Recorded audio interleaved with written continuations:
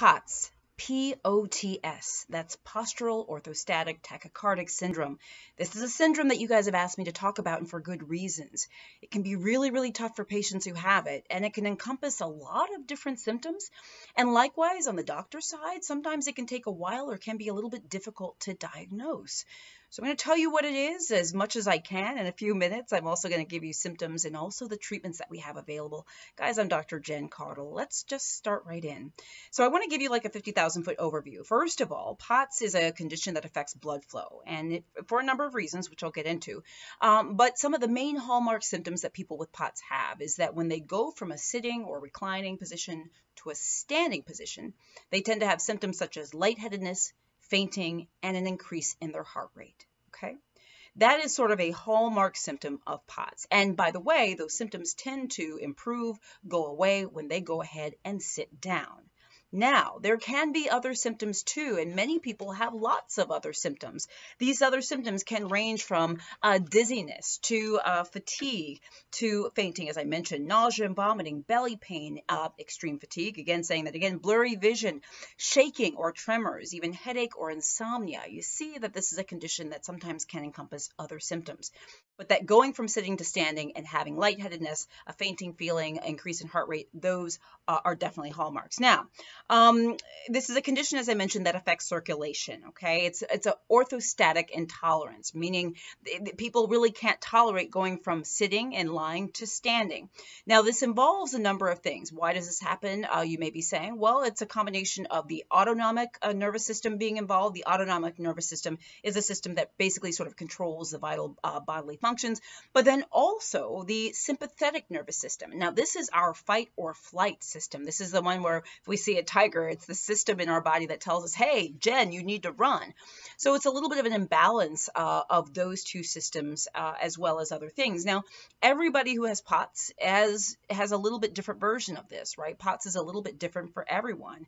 And one of the things that happens is normally in our bodies, right, generally the heart rate and the blood pressure work together to keep our blood flowing sort of at a healthy rate and a healthy way, a healthy pace, no matter what position we're in, right?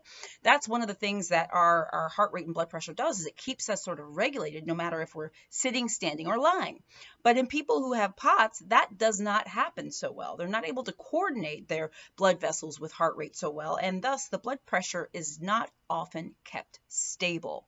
And that causes problems, and that contributes to this overall syndrome of POTS, or rather overall condition of POTS. Now, there are different types of POTS, okay, different sort of versions, variations. Typically affects women between the ages of 13 to 50 years old, and 1 to 3 million people in the United States have it. So it's a lot of people.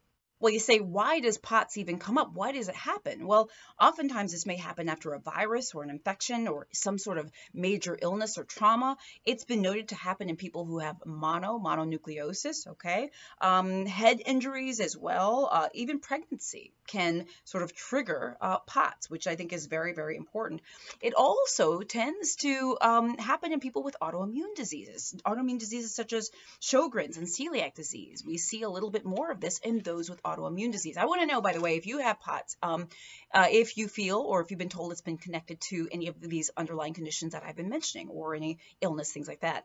Now, again, I'm just giving you the 50,000-foot overview of POTS, right? There's a lot more to talk about, and I'll probably do more videos on it, but I wanted to give you a little overview of treatment. There are treatments. There's no cure for this condition, but there are treatments, okay? There are medications that we can use to help treat POTS. Oftentimes we use compression hose to help. Blood pressure checks, cardiac rehab. Cardiac rehab can be very important and helpful for people with POTS as well as other conditions. Changes with nutrition and diet. Some people have to actually eat more salt and drink more fluids to basically kind of keep up their stamina. So it's really important to keep this in mind. Also, it's important to see your specialist. And by the way, the increased salt and water, only do that if your doctor says you should, okay, and gives you that advice. But also sleep and light exercise can be very helpful as well. This is really something where your doctor needs to help guide your treatment plan. This needs to be a comprehensively treated condition. Let me know if this is a condition that you have, a condition that you're being treated for, and if it's been associated with any other conditions for you. Remember, you can live a happy, healthy, productive life with POTS. Make sure you're working with your doctors. Remember, you can live a happy, healthy, and productive life with POTS. You want to make sure you're working with your doctors and getting proper treatments. That's very important. Let me know what you think in the comments. I'd love to hear from you. Thank you guys for watching. I'm Dr. Jen. Please make sure you subscribe to my channel and click the little bell for updates. Guys, I'm Dr. Jen. I'll see you soon.